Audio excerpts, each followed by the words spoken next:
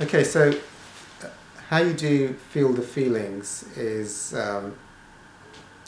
you just sit down. It's best to sit down with your back straight um, because otherwise the ego can take you off into trying to take a nap or something. Which is okay if you want to take a nap, but it's not feeling the feelings. Feeling the feelings is not taking a nap. But what the feeling is really tired. well, that's actually, I think that's probably being facetious. So. No. That's actually a good question because you can feel the tiredness out as well. I think for today, let's say so.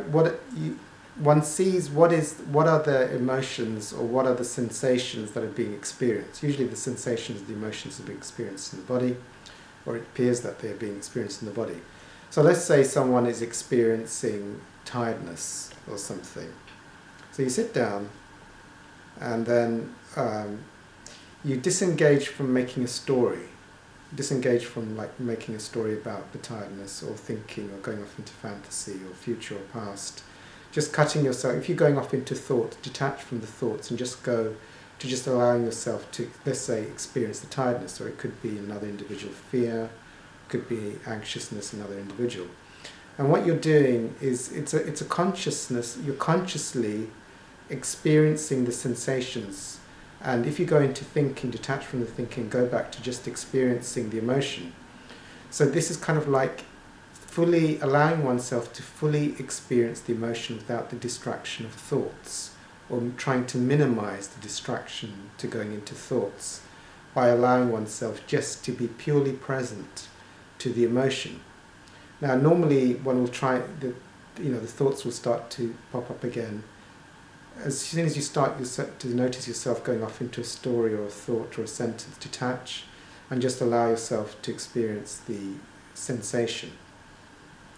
So let's pretend there was an experience of tiredness in the body. What you're in essence trying to do, you're not trying to think this, but you're just trying to feel the tiredness out as if it was an energy, which if you just feel it out, it will be felt and then it will pass. And that tiredness will then pass away, leaving just the presence.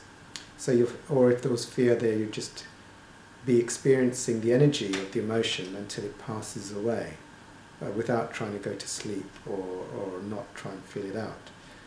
So the other thing to realize is to take it to a more advanced level. As you start to feel out the sensation, you're not even trying to put a label on it, like tiredness is a label. You don't even need to put the label on it, or fear is a label. Also, you might even get ideas that the tiredness is in the body or the fear is in the stomach. You can even let go of that labeling. So as you let go of the labeling of location or what type of energy you're feeling, it'll eventually start to become more and more diffuse, and it will eventually start to fade away. Again, there'll be a tendency to distract into thinking rather than feeling. So as